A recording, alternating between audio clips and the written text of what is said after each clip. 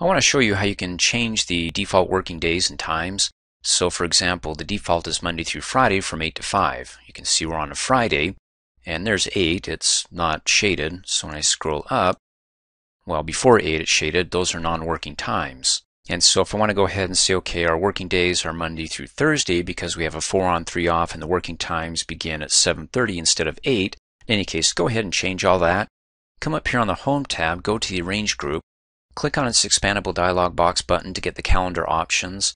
There you go, Outlook options. You could have gone backstage and clicked on File and went down to Options. When you did that, you'd have to select Calendar for the category. In any case, it does it for us here, since we're in the Calendar view and we expanded the dialog box. So with it selected, you can see the work time.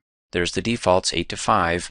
So let's go ahead and change that and say we want to come in earlier, like 7:30 a.m., or you could get persnickety and do 7:31 a.m. Oh, that's just too crazy. Let's just do 7:30 and then click on the drop down arrow and say we're going to leave earlier as well, like at 4:30 p.m. Then the work week is Monday through, not Friday, but Monday through Thursday. And then the first day of the week, well, it could be Monday, maybe it's not Sunday for you. And then the first week of the year, I'm going to go with starting on January the 1st. Click OK, and if it doesn't automatically update, as it's not doing it for me here, like I said, I kind of have issues with Outlook here on my computer because I really haven't cleaned it up. I do one install on top of another. That's a whole other separate issue.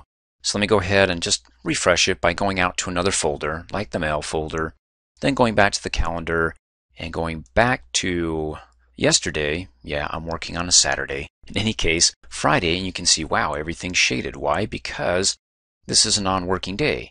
So if I go back to the day before, Thursday, okay, it is a working day, but remember we said that we're going to be coming in at 7:30 for the working hours instead of 8. So it's shaded down to 7:30, and then from 7:30 to 8, it's not shaded, and it goes all the way down to 4:30 right there. Cool. And so there's the changes there. Let's come up here to the Arrange group and go to the work week, and our work week is Monday through Thursday. 4 on, 3 off. What about the regular week? Starts with a Sunday? No, because we changed it that our week is going to begin on a Monday and end on a Sunday. So there's the change there. And then of course you have your month view, and I want to show you that you can actually add holidays to your calendar.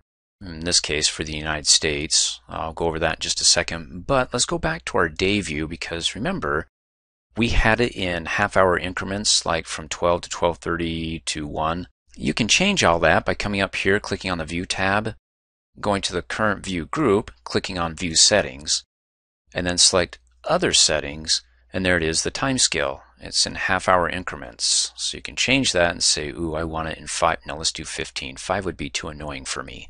And click OK, and it updated. So Thursday, let's go ahead and just scroll down to a working time here. Well, it's got it selected. You can go ahead and click up here. So we come in at 7:30, and then it's every 15 minutes. So there's 7:30 to 7:45, then to 8, 8 to 8:15, to 8:30 to 8:45, 9, and so on. So you can go ahead and schedule your meetings and appointments in increments of 15 minutes, or block it out in increments of 15 minutes. And then finally, if you want to be able to install, let's go to the month view, the holidays for like the United States, or for Uruguay or Europe or whatever country you're in. And then just come up here. Let's go to the, well, you can do it on the Home tab because you get the Arrange group there to expand it. Or if you're on the View tab, you also get the Arrangement group that you can expand that. And it brings up the same window, the Options window to the Calendar category. And what we want to do is go down to Calendar Options to go on Holiday and click on Add Holidays. And then choose your country. You can choose more than one if you'd like because it does earmark those holidays. This says United States for Easter. I'll just do one, click OK, but because I already installed it, it says, do you want to do it again? No. So I'll click Cancel, but after you click OK, it'll install it and then tag it. It's like St. Patty's Day, double click. Location is the United States. I don't know other countries that celebrate St. Patrick's Day, except I think it's Ireland. They might do that. If it's done on the same day, then they can go ahead and choose their country and it'll show the location for Ireland. Let me go ahead and close out. And then to reset all this, which is what I'm going to do, I'm not going to leave it as is. Just go ahead and go to the Home tab. Let's do that, or the View tab. Go to the Arrange group, expand it, and go ahead and change it back to the way it was. Monday through Friday, 8 to 5, beginning on a Sunday. And you don't need to see this. This is just my beef. Thanks for watching. Hey, as a quick reminder, if you like my video, please give it a thumbs up. You can also click on me and subscribe to my channel to get notified of the latest videos. And for great specials on my products, please see the description below this video.